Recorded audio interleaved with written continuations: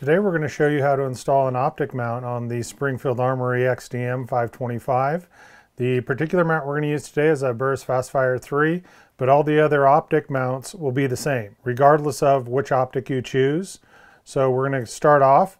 We're going to need a slotted screwdriver, a 1/16 inch pin punch, and a number 3 roll pin punch is very helpful. The first thing we're going to do, make sure the gun is empty. And to remove the slide, we're going to pull the slide back, lock it open, flip up the takedown lever, and pull the trigger, remove the slide, put the frame over there for later. I'm going to go ahead and take out the guide rod and spring and the barrel. Now that we have the barrel, guide rod, and spring out, we're going to remove the adjustable sight. I'm going to go ahead and just screw that out. Push down on it makes it a little bit easier.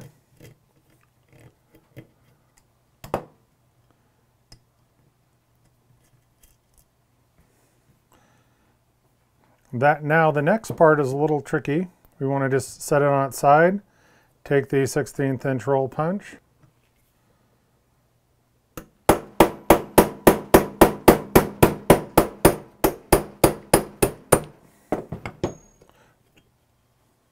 and so now that we have it removed, we're going to put the pin up here.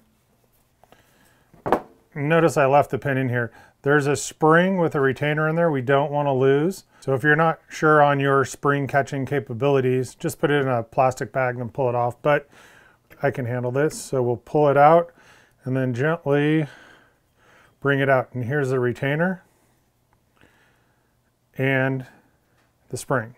So we'll put these up here.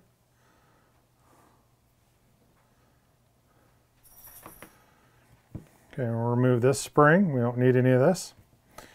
So now it's stripped out. So for the next part, we're going to want to degrease this little screw hole here. I'm going to put on my safety glasses. And then I'm going to take this off the screen here for a sec. I'm going to use some degreasing spray, and then I'm going to dry it out with my air gun. The next thing to do is to take your optic plate and remove the screws that are in here. And then we're just going to do a test fit. So the little part goes in the front and snaps right in. Shouldn't have much play. We include a thread locker. We recommend you use that for these instructional purposes. I'm going to skip that step. And we're going to take the screw. This is a metric screw, so don't lose it. And we're going to tighten it in until it's firm. And you want to make sure it's firm plus a little bit. You don't want to over tighten it, but you don't want it loose. If you over tighten it, you're going to strip out the screw and you won't be able to take it out. So it is very small to be able to fit in there. You want to just make sure it's in there really good, not moving around. Again, do not over tighten it. That'll put pressures on the screw that could make it snap. So the next part is we're going to flip it over, and then you see there's a little hole here. We're going to go ahead and take and modify one of the roll pins that comes with it so that it can fit in that hole. The easiest way I've found to do this is just to take it in the vise and pinch the end, make sure it's still round, and just tighten it over a little bit so that it can get started nice and easy. Then we're going to put it in the hole, give it a little tap to start it. Then we're going to use our roll pin punch. The roll pin punch has a little concave area in here, so it has a little pin that goes inside out there, and that keeps you from smashing over your pin. Makes them go in nice and easy.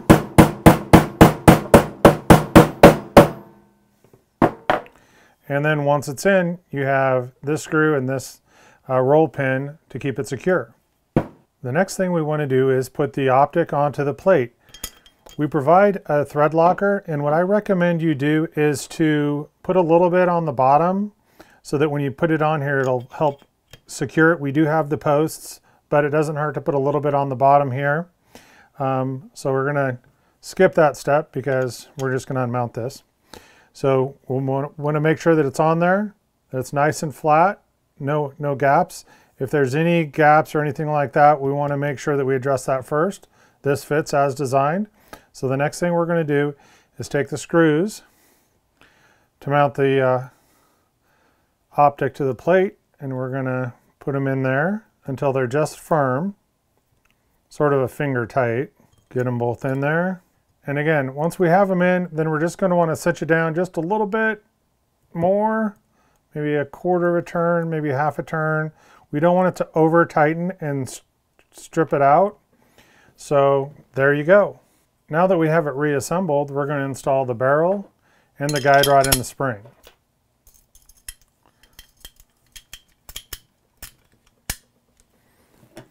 We'll take the frame, slide it on, I lock it open, put the lever down, there you go. A few notes: it is really important that you allow the thread locker to cure before you take it to the range and start using it. The other thing that you want to do is you want to check this probably every time you go out. Just make sure that they're still snug.